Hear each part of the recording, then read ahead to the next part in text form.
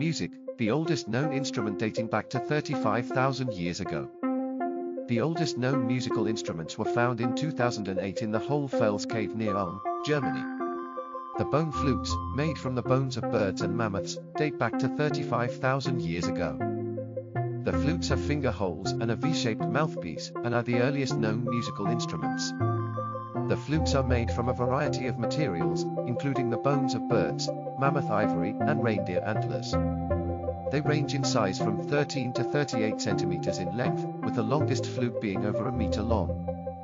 The flutes have 7 to 8 holes, and are thought to have been played in a similar way to the modern recorder. The discovery of these flutes suggests that music and musical instruments have been around for much longer than previously thought. They demonstrate that even in prehistoric times, music was an important part of human culture.